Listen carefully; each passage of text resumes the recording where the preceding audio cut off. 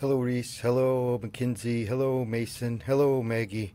Today with Art with Grandpa, I'm gonna show you how I'm making a card for Reese and Mason's mom, your Aunt Bree. We might know that she's not feeling all that well, and I just thought I would take the time to make her a card to let her know that I'm thinking about her. So the first thing that I did here was as I thought about what I wanted to say to her, and I wrote it down on this piece of paper. I wrote it down on this piece of paper as a practice for what I would write on my card. And here I'm writing, I am thinking of you, knowing you will feel better soon. Love you, Brianne, from Grandpa. Now I picked my words kind of specially because I wanted Brianne to know that I could have wrote, we are thinking of you, because we know the whole family is thinking about her, but I wanted her just to kind of know that me personally am doing something, and that's thinking, which means she's in my mind of you. She is in my mind. She is in Grandpa's mind. And that I could write the word hoping you will feel better. And hoping is like, let's say there was something like two different outcomes that could be possible. Like 1 + 1 = 2, or 1 + 1 = 3. Well, you could look at that and say, I hope 1 + 1 = 2, or I hope 1 + 1 = 3.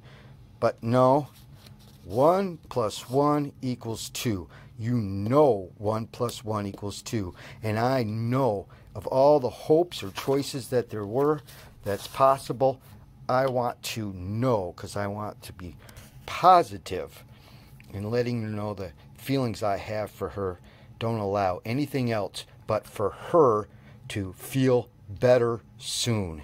And then, of course, we love you, Brianne. And then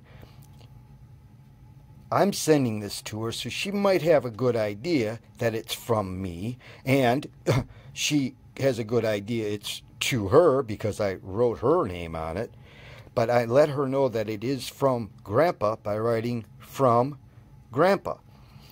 Well, after I had practiced what I was going to write and checked my spelling and got my kind of an idea of what I'm going to write, I took a pencil and I made these little lines down through here to try to make my wording straight. And then I wrote out all my words in pencil, and then I went back over them with my markers. And in this case, I'm going to finish off tracing. That means going over something again.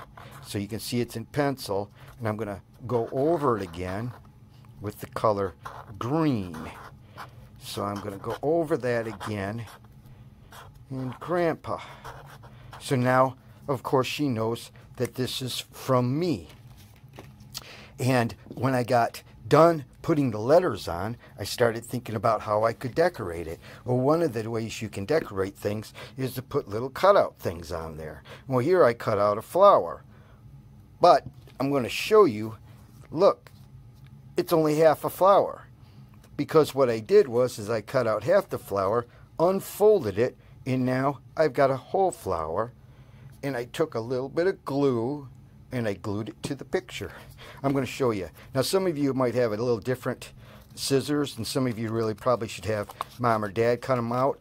Or, really, you don't even have to use a cutout. You can just draw them on there, because look what I did. I drew a half of something, and it turns into a whole heart. So I drew half of it and turned the whole heart. Well, I colored this one with red because that's how I wanted the color to be, but I still got this side to do. So I'm going to put this over here. I'm going to real quickly grab my red and color it all in. And it looks like I got a different color red. But that's okay. There's going to be a thing that you'll learn, that sometimes it isn't how perfect something is, but the thought that counts. So I'm going to take and I'm going to glue that onto there, and it'll stick on there now, and or will soon. I'll put some on there and then I'll stick it on there, okay? And I'll do the same thing with the flower, and you can do that at home, but don't use any glue without your parents knowing. And you don't even have to, like I said, you could just draw them on there. Then Grandpa did something else a little bit wild, and this is something too that you might not be able to do at your house right now, because hey, you know, because of the germ outside, we can't go out and get things, but it's okay. We'll use what we got. And Grandpa happened to have some red, what is this called? Sprinkles.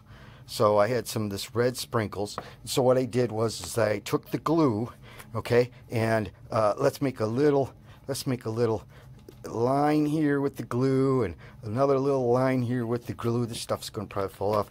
And then I take it and I sprinkled my glitter. There we go, glitter on there. And then I take a piece of paper, another one, I kind of just press down on it just to kind of get it in there. Then I kind of twisted it off there. And look, see the glitter there stayed? I can mess around and I can take all this off. Then the other thing that I kind of had going for me is that, well, I had some stickers. And they're not just the stickers I may have wanted. I'd like to have hearts and things like that for her, but hey, they're kind of fun. Saying he's got some stickers. I'm going to put some stickers on here for her, just to know that I'm working on things, and let her know on this card. So if you don't have stickers, it's okay. You can draw. You can draw different things. So Grandpa's just going to put some stickers on there. Oh, sorry about that. You can't see. I got those stickers on there. So I've got my card done.